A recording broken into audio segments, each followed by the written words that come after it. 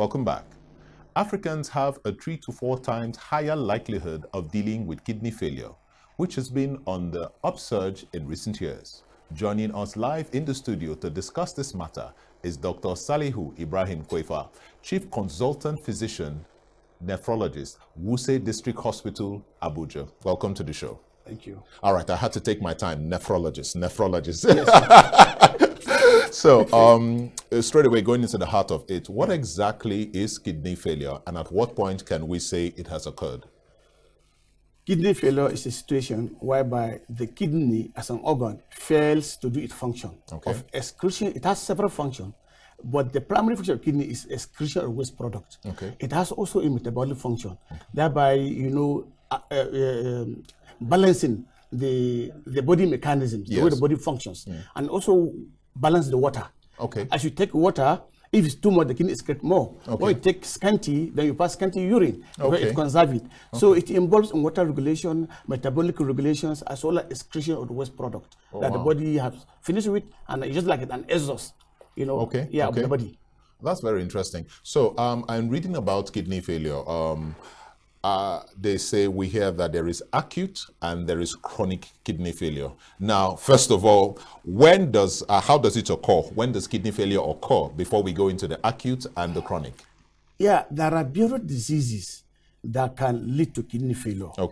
Globally, the number one cause of kidney failure is diabetes. Diabetes. Followed by hypertension. Oh, really? Then, yes, hypertension. Then there is a form of kidney disease we'll call it chronic glomerulonephritis. So technically difficult to mention. But when I take of Africa, the number one culprit is hypertension, depending on the area in which the study is done. Either it's hypertension or CGN. CGN is the chronic glomerulonephritis. Then we have diabetes, the third. Then we have obstruction of the outflow, either from prostate enlargement or stricture or any other thing that obstruct the outflow of the kidney. So it can also lead to kidney failure. Then we have infections. Number one infection that can lead to kidney failure is HIV. Really? Yeah, HIV infection, yes. Interesting. In fact, HIV infection is the third leading cause of kidney failure among blacks, African Americans. Oh, it's wow. the Third? Yes, third. That's high. Yeah, that's quite high. Then you have other infections like hepatitis B, like hepatitis C. They don't just affect the liver alone, they also affect the kidney in various ways. So, and then we have drugs and toxins. Toxin means poisons that you take unknowingly, either through herbs, or through other means. And there are some drugs, most likely pain relievers. When you take them for a long time with certain quantity, it can lead to kidney failure. Interesting. You mentioned pain relievers, and that's something Nigerians we like to take a lot. Now, tell us a bit about that. Yeah, pain relievers are called analgesics.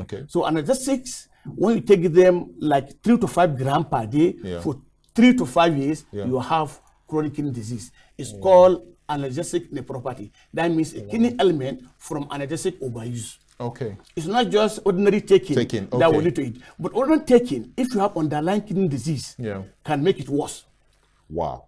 Until you just spoke, I didn't understand how busy the kidney was. We thought, okay, well, just one of those things. It's a very busy organ because 1/4 of whatever the heart pumps out in the form of blood goes to the kidney. All right. So are there things that predispose us to kidney failure that we should know about? Yes. As I said, if you have diabetes, you have hypertension, then you have obesity. Yes. Obesity. Obesity. Then abuse of drugs and toxins, herbal medications. Then you have also obstruction. All this one can predispose you to, and you have like infection as HIV, hepatitis B, hepatitis C, all this can predispose to kidney disease, kidney failure. But the number one in Nigeria or Africa is hypertension. It's hypertension. Some say, please explain to us the difference between the acute and the chronic. Actually, kidney failure is the failure of the kidney that occurs abruptly, suddenly, within days, hours, weeks, up to months, but it shouldn't be more than 3 months. The moment the acute kidney failure is 3 months, it's become chronic. So chronic failure is that failure that occur when the illness remains there for 3 months and above. So any kidney disease that lasts more than 3 months is called chronic. Less than 3 months is called acute. So it's just the duration. But when it's called to failure, acute occur suddenly. Within weeks, days. It happens. Yeah, it happens. But chronic takes its time to build up. And that's probably why it's more dangerous. It's more dangerous because acute it's potentially reversible. Okay. But the only thing is that now the research has shown that about 50% of patients that even recover from acute, so-called recover from acute, they still have kidney disease going on silently. And maybe after 10 years, 15 years, they come up with chronic kidney disease.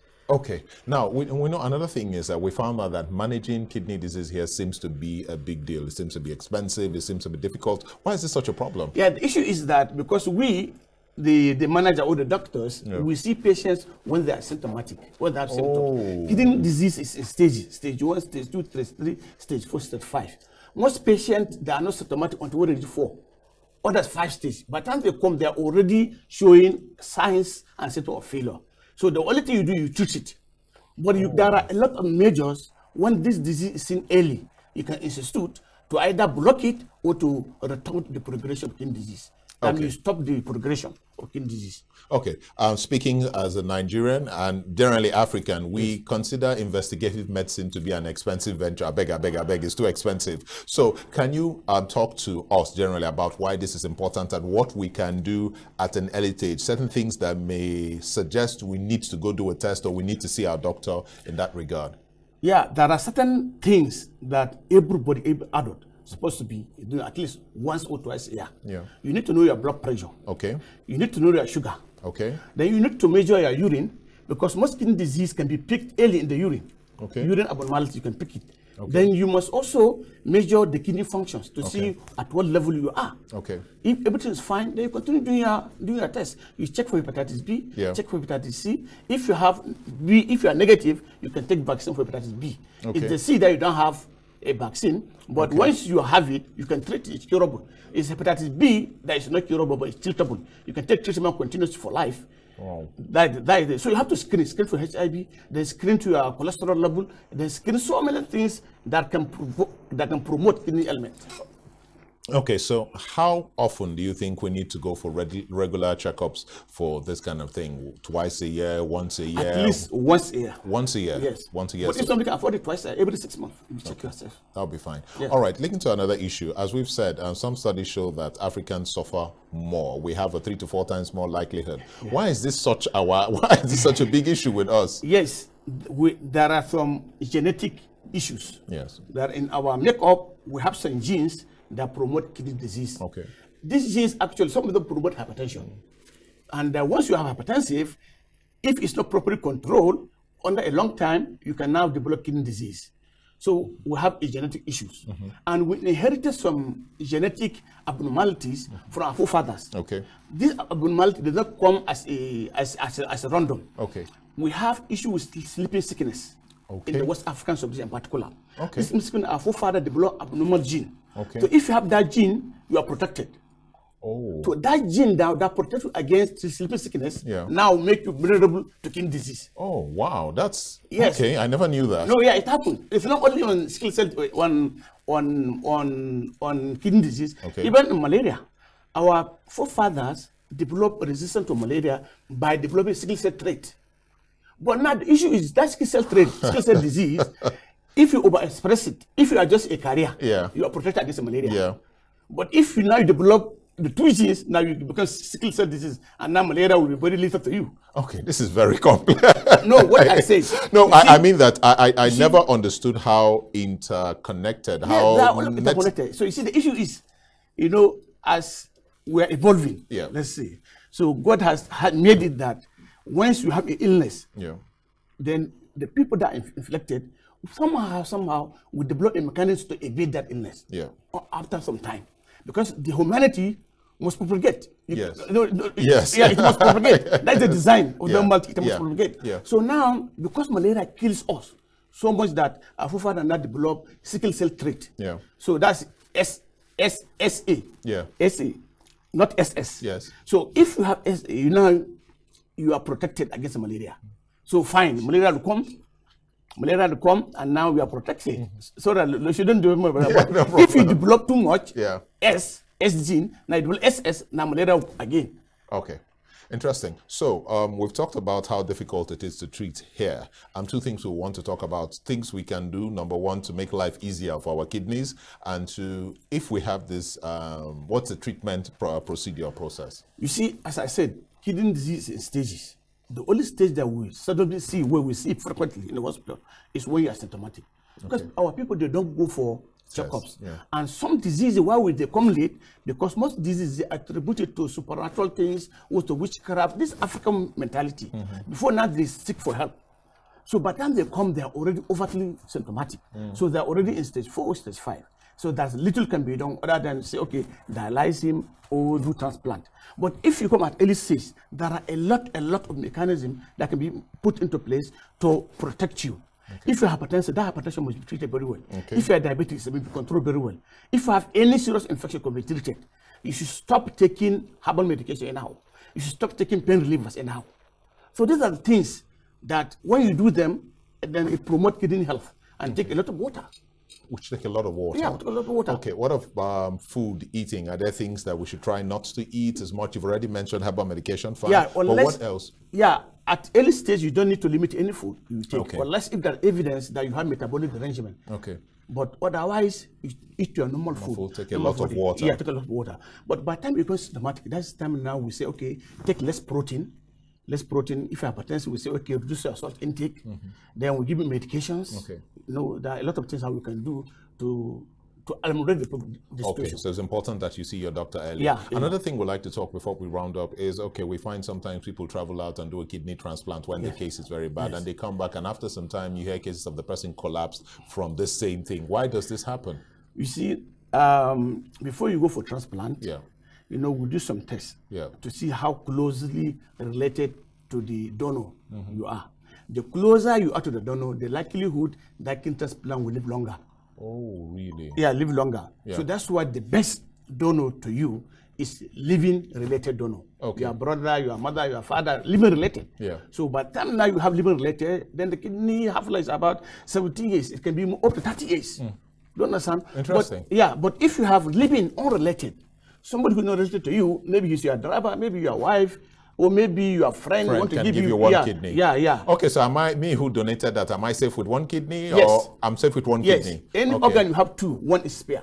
Oh, really? Yes. That's interesting. Yeah, you should know that medically, any procedure that will lead to damage to the person that's going to assist will not be done.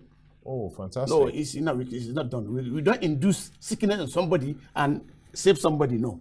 Okay, so generally, as we round up, Doctor, I'd like you to just talk to our viewers and guests about generally the idea of kidney health, what they can do. Like you mentioned, a lot of us are superstitious.